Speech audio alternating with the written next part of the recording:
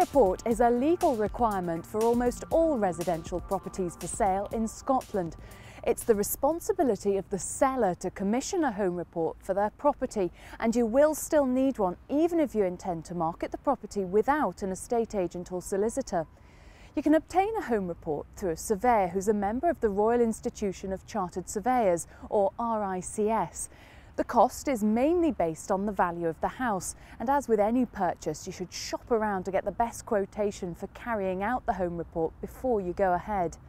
The completed report is then available free of charge to any potential buyer from whoever is marketing the home, although you may have to pay a small fee to cover the administration costs. So what's in the home report and what does it involve?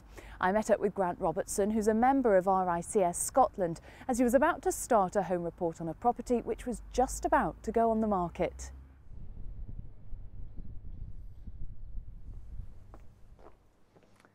Hi Grant. Good morning, Rachel. Thanks very much for letting me join you on your survey today. We're standing outside a fairly typical looking property, and to me it looks fine from the outside, but what are you looking for? Well, initially, Rachel, what I'm looking for is the age and construction of the building, how it's put together. Is it stone, is it brick, is it tile, is it slate?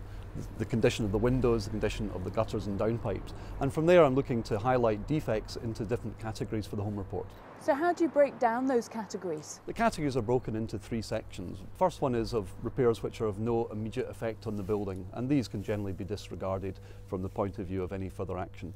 Category 2 is where repairs are necessary to the building but which are not urgent.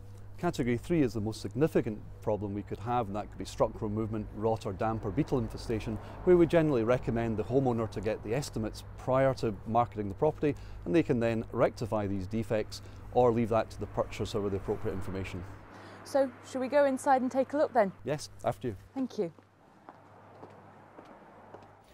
Now, as we can see, Grant, getting access to a loft isn't always going to be easy, is it? But why is it so important to get up into that roof space? The surveyor's always going to make an attempt to get in the roof space where safe and reasonable access can be given.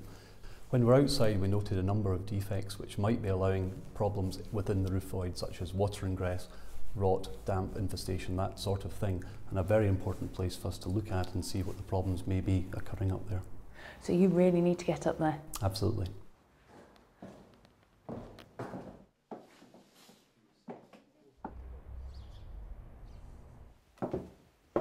Now Grant, everybody's always fascinated by room sizes, but you're actually looking for much, much more, aren't you? Yes, like the outside, Rachel, I'm looking to record the condition and the components, parts of the property. The floors, the walls, the ceilings, electrical supplies, heating installations, and looking to categorise any defects that I find, as we did outside, in categories 1, 2 and 3, and then produce that into the home report. Now, much of what we've talked about already today will be familiar territory for most people who've ever bought or sold a house before. But this energy report, that's something quite new, isn't it? Tell me a bit about that. That's right. What we're looking at here is to show how energy efficient your property is. And I'll be looking at things such as the insulation within the roof void, perhaps installation of cavity wall insulation, double glazing, energy efficient light bulbs, and as we have here the hot water cylinder and the boiler, to see how energy efficient that is and what improvements can be made to make the house more energy efficient. Older properties like this can have disappointing energy ratings, but sellers can still undertake a number of measures to improve that, such as the installation of double glazing or draft proofing. So you've done your single survey and your energy report. What else do you have to do?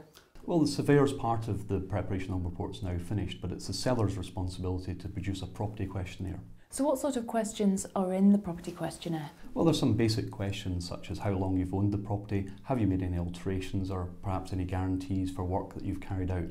But there's also some very helpful information for house purchasers, council tax band, who are your service providers, things that they'll find very helpful in looking to make a decision about buying your house.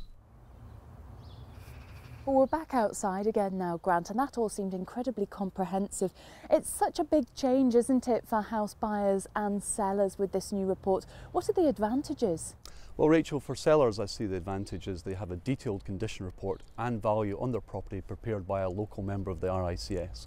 For buyers, the advantage is that they're now not needing to commission their own survey and valuation, and prior to the introduction of the home report, 90% of buyers relied purely on a valuation report. Now they've got a detailed and comprehensive report which they can take to their lender.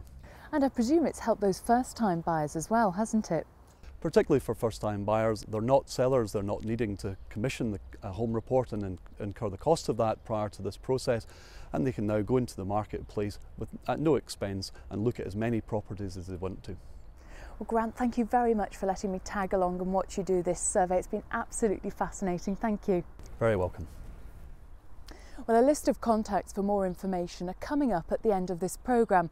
But to sum up, the home report is compulsory for most homes being put on the market in Scotland. The home report was introduced to give buyers much more upfront free information on the condition of the property and ultimately to assist in improving the quality of Scotland's housing stock. The home report is made up of 3 separate documents, all of which are the responsibility of the seller. The single survey, which must be completed by a member of RICS. It'll also state its current value, give information about any problems the property has and how urgently it needs to be repaired. Then there's the energy report, including an energy performance certificate. And finally, the property questionnaire, which is filled out by the homeowner, showing basic information about the property. You should use a surveyor with local knowledge of the area and the type of property. They can give the best advice. The home report should take some of the stress out of buying and selling a property and lets you know the condition and value before stepping through the front door. So best of luck in finding your dream home.